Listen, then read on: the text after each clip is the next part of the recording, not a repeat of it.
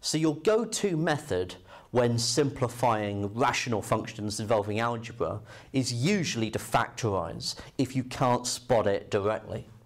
So, for example, with number 1, first thing that I would think of doing is just factorizing the numerator and denominator. So we would have x being brought out of a bracket of x plus 6 and 2 being brought out of a bracket of x plus 6. And clearly, we now have a common factor in the numerator and denominator that can cancel. And so I'm left with just x over 2. For number 2, going to do a similar idea. Bring the x out of the numerator to have 3x minus 1. Now the denominator, 9x squared minus 1, is the difference of two squares. So that could be written as 3x minus 1 times 3x plus 1. So we have a common factor in the numerator and in the denominator, and so we're left with x over 3x plus 1. Number 3, we have two quadratics, numerator and denominator, so we're going to try and factorize them both.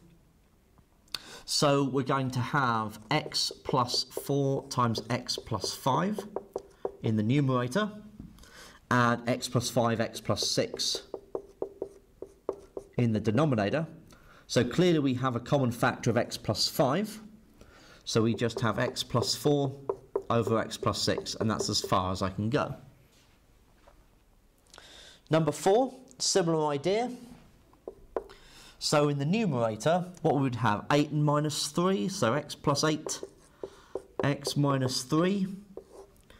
We can pull x out and have x squared minus 9. Okay, now the x squared minus 9, that's the difference of two squares. So I could write that as x minus 3 times x plus 3. So I have a common factor in the numerator and the denominator of x minus 3. So that's x plus 8 over x lots of x plus 3. And I would leave it like that. Now, number 2, we have a multiplication of two algebraic fractions.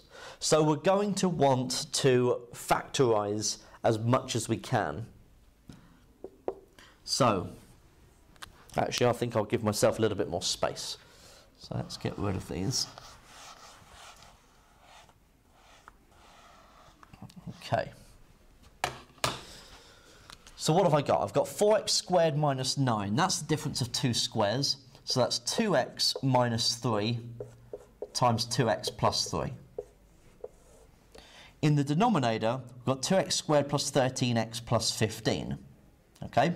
Now, depending on how confident you feel with factorizing, if we do it down here, so 2x squared plus 13x plus 15.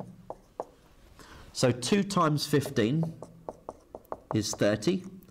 So two numbers that multiply together to make 30, but add together to make the 13.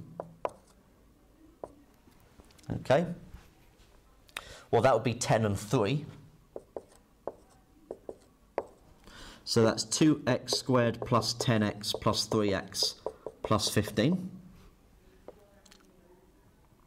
So we can then factorize both halves. So we'd have 2x, x plus 5, plus 3 lots of x plus 5. And so we're going to have 2x plus 3 and x plus 5. So 2x plus 3 and x plus 5. Okay, so that's that one. We've then got the x squared minus 25. So that's x plus 5 times x minus 5, difference of two squares. Okay, and then 2x squared minus 5x plus 3. So 2x squared minus 5x plus 3. 2 times 3 is 6. Two numbers that multiply together make 6, but add together make minus 5. Would be minus 2 and minus 3. So 2x squared minus 2x minus 3x plus 3. Then we can factorize the two halves. So 2x, x minus 1, We can pull the minus 3 out, so then we'd have x minus 1 there, because we need to have the same bracket, same factor. So it's 2x minus 3 times x minus 1. So now that I've factorised everything, now I've got that far, I can now start cancelling.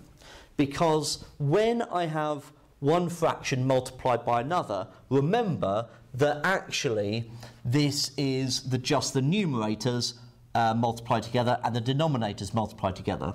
So this is 2x minus 3, 2x plus 3, x plus 5, x minus 5. This is just one big fraction.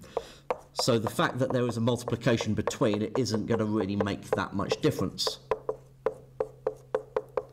So now I'm looking for common factors. Well, they both have, the numerator and the denominator both have a 2x minus 3, so they can get cancelled. There's a 2x plus 3 that can also be cancelled. There's an x plus 5 that can also be cancelled. So I'm left with x minus 5 over x minus 1. So this thing here, number 5, simplifies to just x minus 5 over x minus 1. So finally, let's have a look at number 6. Now, similar idea here, okay? So I want to factorise all 4 pieces. So first of all, 9x squared minus 4 is the difference of 2 squares. So that's 3x minus 2, 3x plus 2. We've got 2x squared minus 4x minus 70. So 2 lots of minus 70 is minus 140. So we want 2 numbers that multiply to make minus 140, but add together to make minus 4. Oh, what would that be? 10, minus 14 and 10. Okay, so 2x squared minus 14x plus 10x minus 70. Factorise both halves. So 2x, x minus 7, plus 10 lots of x minus 7. So we've got 2x plus 10 and x minus 7. So 2x plus 10 and x minus 7. Now notice how 2x plus 10 has a factor of 2. That might come into play later, okay? So we'll keep an eye on that. We might have to pull that out as well, factor that in, or factor that out, however you want to see it. So then we've got 6x squared minus 7x plus 2. So we've got a division of fractions here. So 6x squared minus 7x plus 2. So we do the 6 times the 2 is 12. 2 numbers that multiply together make 12, but add together to make minus 7. Is minus 4 and minus 3.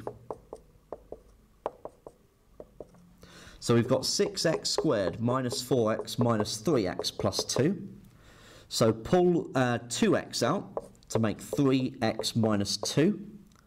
And we can pull a factor of minus 1 out to make 3x minus 2 as well. Those two brackets have to be the same. So we've got 2x minus 1 and 3x minus 2. Okay. So finally, we've got 2x squared plus 9x minus 5. 2x squared plus 9x minus 5. 2 times minus 5 is minus 10. 2 numbers that multiply to make minus 10 but add together to make 9 would be... Brain's gone blank. You're probably shouting it at me at this moment. 10 and minus 1. I got there in the end. Okay, right. It's all that factorising, you see. It's a bit too much. So, 2x squared plus 10x minus 1x, take away 5. So we're going to factorise both halves. So we're going to have 2x, x plus 5, and take 1 out, or minus 1 out, so we've got x plus 5 there as well. So we're going to have 2x minus 1 and x plus 5. Okay, so now when you divide two fractions, one fraction by another, or when you're dividing by a fraction rather, it is the same as multiplying by the reciprocal. So this is the same as 3x minus 2, 3x plus 2 over 2x plus 10, x minus 7 times the reciprocal. So 2x minus 1, x plus 5 over 2x minus 1, 3x minus 2. So I can write all of that as one big fraction because we're multiplying the fractions together.